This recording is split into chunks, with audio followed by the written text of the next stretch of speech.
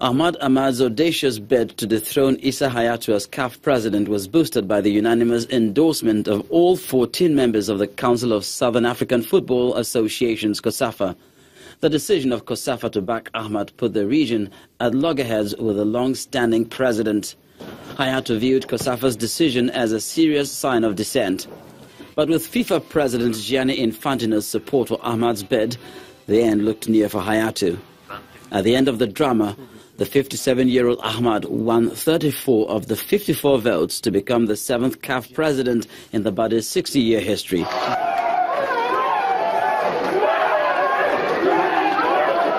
The Ahmad revolution swept through the polls with the emergence of new members into the executive committee. Nigeria's Ahmad Pinnick, South Africa's Danny Jordan, Liberia's Musa Bility, Sierra Leone's Issa Johansson, Suleiman Waberi of Djibouti and Fouzi Lekia of Morocco got on board. It means that we are open to change. It means that we're open to positive change. It means that now all the areas that maybe people were not so very happy with, I mean, put it this way, with a change comes new possibilities and new openings. You only come about a change if you're not happy with the current situation. So whatever was there that was not helping the African nation, if you like, through football, we can actually take a look at that. Ahmad's first job would be to introduce a new code of ethics, and he has pledged to extend ethics checks on African football officials. Now, to discuss football management in Africa, I'm now being joined on the news at 10 by the editor-in-chief, Sports Village Square, Mr. Kunle Sholaja. Thank you so much for joining us on the news at 10. It's a pleasure to be with you. All right, so we have two elections to talk about really quickly. The CAF Executive Committee election. Did it go the way you planned, or were you thinking it was going to be tougher for him? Of course, it actually went according to the script, according to expectation. CAF is 60 years old.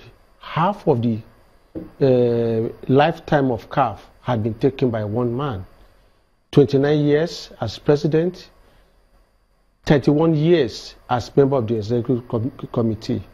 So that is too long a time for one man to take, especially when diminishing return have started setting in. But even when you look at Ahmad, who's just coming in now, he's been chairman of his own FA for 17 years. That's a pretty long time. Is that a sign of things to come? Yeah, I don't know. For his own country, the country may not have so much pedigree when it comes to football. That's why one man can stay that long there. But when you talk of Africa, Africa has come a long way when it comes to global football. Some decades ago, African teams are not regarded at the World Cup. As a matter of fact, some years back, we don't even have any slot in the World Cup. But now we have 5, and we are aiming at between 7 and 10. By the time 2026 World Cup. So that means football is becoming dynamic, and dynamism must also come into football administration. All right, let's look ahead, and we have our own win as well. Ahmad Pinnick there making it as well. So what should he do now to represent Nigeria's interests in CAF? I mean, we haven't had anybody since Amos Adamu. Yeah, he happens to be the 3rd Nigerian ever to be in CAF in 60 years. So despite the magnitude of football in Nigeria, when you talk about football in Africa, we may not be the very best, but we rank among the very best. And we should not, our voice must be heard. Our men must be in various organizations in football. And the most important position to be in controlling an organization like CAF is to be in the executive committee. You can count the number of Nigerians that have ever featured as officials in African Nations Cup, as referees in African Nations Cup. Some years back, the reason is that we don't have, I mean, the moment you qualify, then you don't need to have referees there so as to be unbiased. But that is no longer the situation now. Referees from teams that qualify for World Cup, for African Nations Cup, are now invited. But in the past 30 years, we don't have up to 3 Nigerians who have officiated in the African Nations Cup. All right, hopefully that should change with this new development. Thank you so much, Mr. Kunle Shulaja, for joining us on the News at 10 tonight. Thank you very much. More sports up ahead. Now, the federal government congratulates the NFF president, Ahmad on his CAF election success, asks him to sustain Nigeria's influence in African football. That'll be on sports. Stay with us.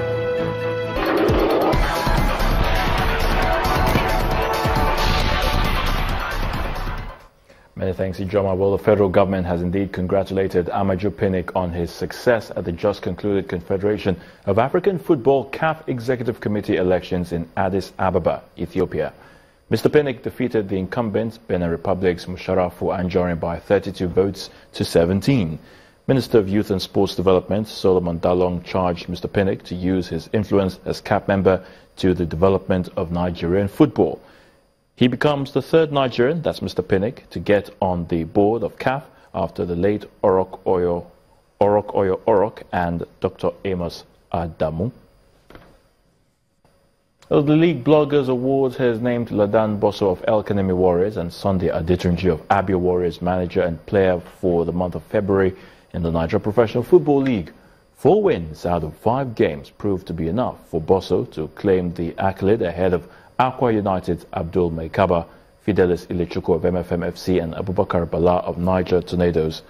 Adetunji was picked for the Player of the Month from a short list of 4 players that featured El Kanemi's Samuel Matthias, Ernest Governor of ABS FC and Moses Ebie of Aqua United. In England, Aitor Karanka has been sacked by Middlesbrough as they look to retain their Premier League status. The 43-year-old Spaniard departed on Thursday morning after 3.5 years, with Borough currently sitting 19th on the log. The Teesiders have not won in 10 league outings since December the 17th and scoring only 3 goals in the process. Steve Agnew will take charge until a replacement is found. IOC President Thomas Bach has praised the great progress on the 2018 Winter Olympic Village as he toured the site in Pyeongchang in South Korea. Bach was joined on his visit by a selection of Olympic athletes, including U.S. skeleton racer Katie Leolander. The Olympic Village in Pyeongchang is one of 2 villages that will house athletes during the 2018 Olympic Winter Games. It will accommodate competitors who compete on snow and at the sliding center, comprising disciplines ranging from skiing and biathlon to bobsled and luge. Paddy Lowe has joined the Williams Formula One team from champions Mercedes with immediate effect as Chief Technical Officer. The team didn't say how big a stake Lowe had taken or where it had come from, with details expected to be made known at a later date.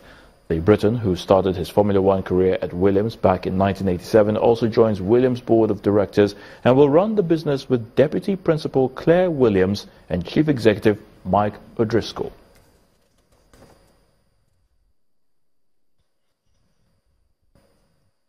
And that's wrap in sports news. I'm Ayatunde Balogun. The news at 10 continues shortly.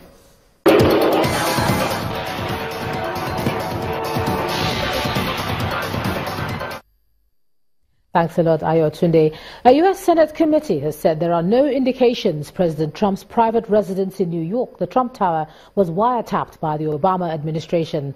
The president had accused his predecessor, Barack Obama, of wiretapping Trump Tower during the presidential race.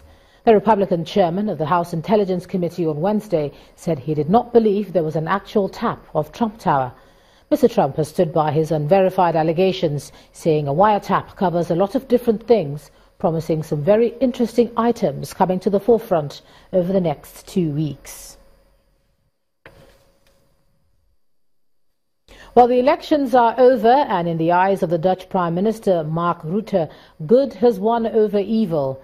With nearly all the votes counted, the parties easily beating the anti-immigration Freedom Party Geert Wilders.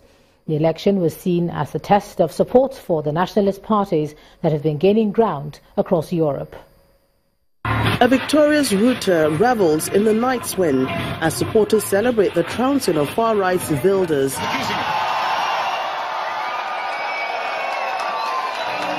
Rutte's VVD party was projected to win 31 of Parliament's 150 seats, down from 41 at the last vote in 2012, but ahead of Wilders, who tied in second place with two other parties at 19 each, according to the polls by national broadcaster NOS based on interviews with voters. The result was a disappointment for Wilders, who had been in the lead in opinion polls until late in the campaign and had hoped to pull off an anti-establishment triumph in the first of three key elections in the European Union this year. He congratulated Rutte soon after his victory was announced, promising firm parliamentary opposition if he did not end up in the coalition. Outside the Dutch parliament, about half a dozen demonstrators gathered to thank voters for voting against the anti-EU and anti-Islam Freedom Party candidate, Geert Wilders. We are here to thank the Netherlands that they have voted against populism and that they have voted for hope and unity, and to send out a message to Germany and France that there is also hope for their elections and that populism might have just ended here with these elections in the Netherlands. European Commission President Jean-Claude Juncker also congratulated Mr. Rutte on his election victory, calling the result an inspiration for many. With the first election in the season done, Europe turns its attention to France and Germany, which would also be holding polls this year. And the main news again. President Muhammadu Buhari today directed the Finance Minister and the Central Bank Governor to facilitate release of the London-Paris Club refunds to the states to help ease their financial hardship. The President issued a directive when he addressed the National Economic Council, made up of state governors and chaired by the Vice President. Also today, the Senate refused to grant audience to the Controller General of Customs, retired Colonel Hamid Ali, over his failure to appear before them in customs uniform. Well, that's the news at 10 tonight. Thanks so much for staying with us. I'm Ijoma Onyato. You have a good night.